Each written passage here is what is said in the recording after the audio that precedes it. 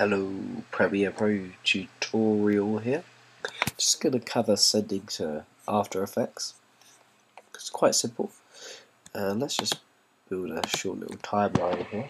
Just going to grab a few clips for our good. So we've got some clouds. Quite nice. But we might want to do some advanced colour correcting in After Effects, or maybe add some titles. There's a few ways to do it. Well, there's one way to do it, but you've got a few options. You could highlight them all and send them to After Effects, and what that would do is put them all into one After Effects composition and replace each file, all three files, with a single timeline video track. I grab the other files that we have, then I'll show you the difference. So, I'm gonna right click and press Replace with After Effects Composition.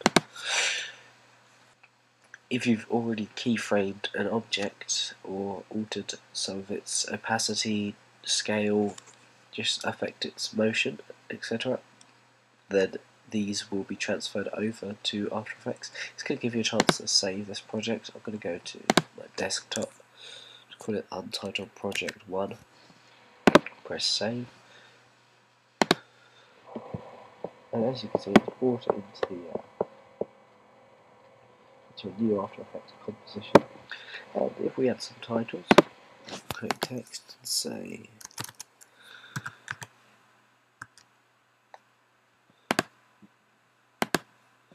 add some text and say blue sky.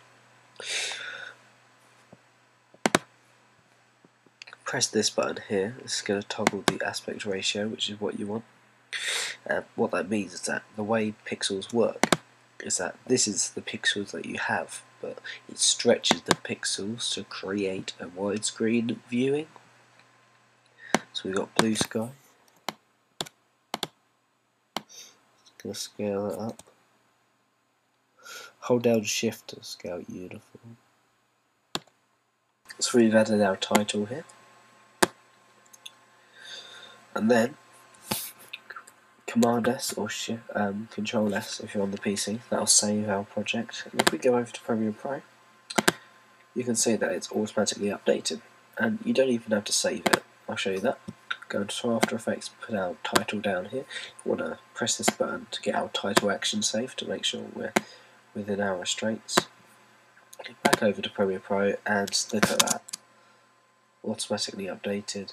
It doesn't even have to render. I'm playing that back. I mean, it's not the most fluid playback because, well, I'm playing on it on a laptop, but this is just genius. Our footage, obviously, it's a bit big. Hit the S key, bring down the scale, like that. If we go over to this footage, let's put it on top of this footage. Grab these two. Hit right click, ripple delete, and that will push it all along.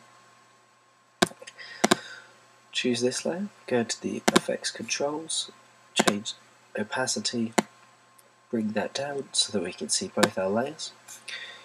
Also the motion, let's increase the scale. Then select both of these, right click and replace with After Effects composition, and as you can see it's already got some of the details. Let's choose the layer that was on top. Hit S, we can see that it's retained the scale information from Premiere Pro. And also, if we look at the hit T for transparency, we can see that we've got the transparency there as well. We'd animate this maybe. Hit P. Start recording.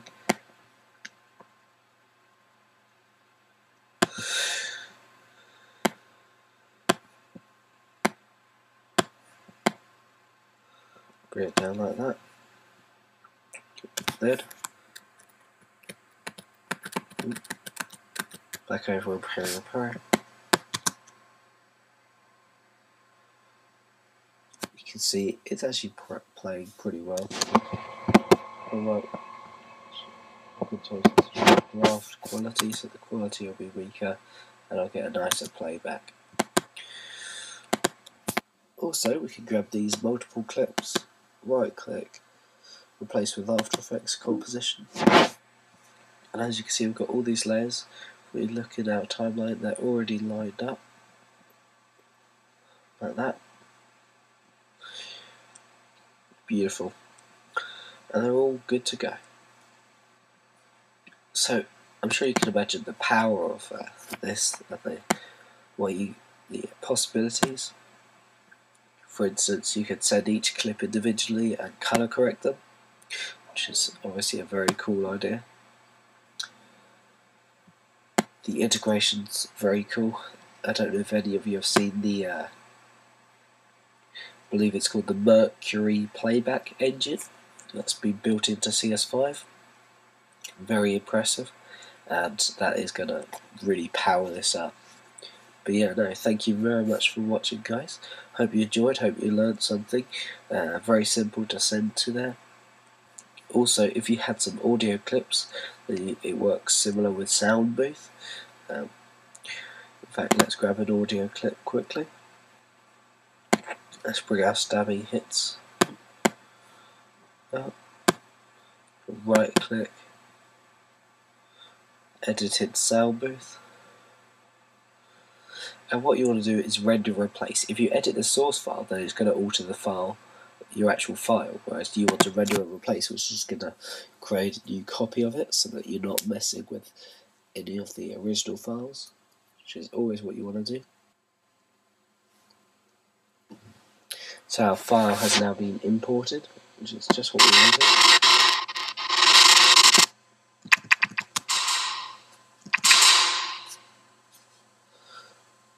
And whatever we do here, let's just say we decrease the volume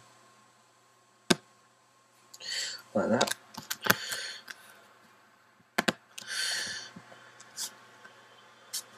We can see now that the volume has been decreased over here.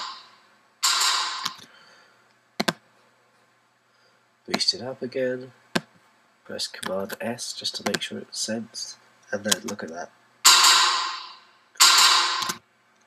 Beautiful. So I hope you see the power of Dynamic Link. Hope you learned something about it and its simplicity. I'll also be covering it with Encore soon when I do my Encore training series, so look out for that. Rate, comment, subscribe, recommend me to a friend. Dan on a Bouncy Castle, and I'll see you guys soon.